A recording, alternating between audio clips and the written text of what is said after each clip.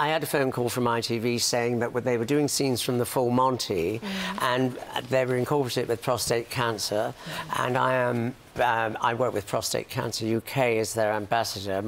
We're doing a walk for prostate cancer on Saturday at Olympic Park, by the way, and so 10,000 people coming. But whatever I can do, I do. Because you're recovered from yes, I have prostate cancer, and I felt I should let people know that all they need is a blood test, and nobody seems. A lot of people don't. And I'm walking with women on Saturday that have children to 6 years old and have just lost their husbands because they didn't just have a blood test, and you have no symptoms, do you?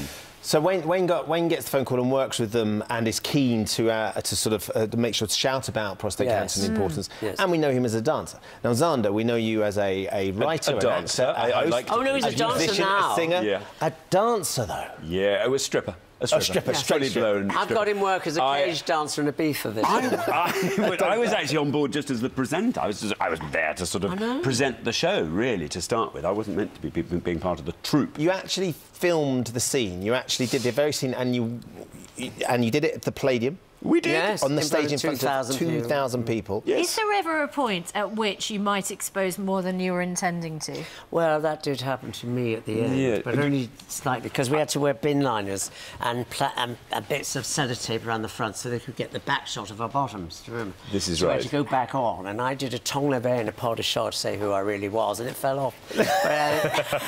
Yeah, you were so pleased it did. No, I wasn't, and they thought I planned it. I did not. Well, we look forward to seeing it. It's on ITV at 8:30. Are you sad you're not up there with them, Ben Shephard? Were you ever asked to take part? I did get asked. I couldn't do it, unfortunately. I did get asked. I'm sad you're not there. And what was the reason you couldn't do it? I think I was away filming. Oh, that one. Yeah. Trust me, I've been naked plenty of times. I'd have been well up for it. It's a fantastic cause, and we look forward to seeing it. It's a lovely documentary. Yes. Really do watch it. 8:30 tonight on ITV. Thank you. Thank you very much We for need a little coming bit in. of that. Thanks so much.